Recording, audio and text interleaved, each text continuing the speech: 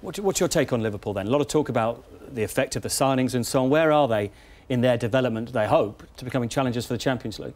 Well, nothing's ever as bad as it seems, and nothing's ever as good as it seems. The easiest thing in the world, and I've seen a lot of analysis of this over the last 24, 48 hours, is the signings have been poor. I don't go along with that theory. When I think of, Stuart Downing, I've played against him. This is a good player. Adam, for 5-6 million quid, I think it's a good signing. Enrique's done well. Bellamy, I think Carroll's more to come.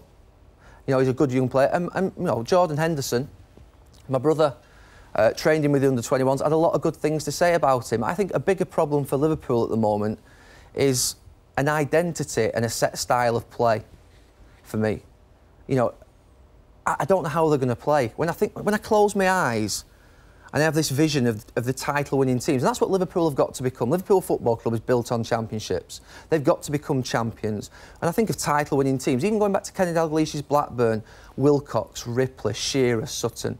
I think of the Henry, Perez, Cole, Lundberg team. I know how they're going to play. I know, I can think, I can vision, I can feel it inside me. With Liverpool, when I watch them, I don't know if Henderson's going to be on the right, I don't know if he's going to be on the left, I don't know if he's going to be in the centre, I don't know if Cout's going to be right, centre, left. They changed the team an awful lot. Did they play direct to Carroll? Did they play short through to Suarez and Bellamy? And it's that lack of identity at the moment that I think is a more worrying issue than the actual signings. I think they lack wide players. I don't think for 15 years when I played against Liverpool, apart from Steve McManaman in those early years, I never felt feared. They signed a lot. Babel, your Pongols, your Kewells, Rieras, your Dioufs, Elad's Dioufs, and you're thinking to yourself, none of them quite got to where they should be. And it's about repetition in movements. I can't visualise Liverpool actually repeating things on a football pitch, patterns of play. They're like anything, they're like human beings, football players.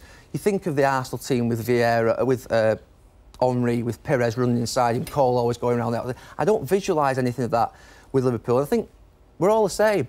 Friday night, Chippy tea, Saturday, Chinese, Sunday, roast beef dinner. You get relationships, you get used to things, you get used to repeating things. What's Chippy tea got to do with the way Liverpool play? Is the point you're making, in summary, that to win titles, you have to have a set pattern, an identity? I don't think Kenny Dalglish at this moment in time has got a set pattern of play.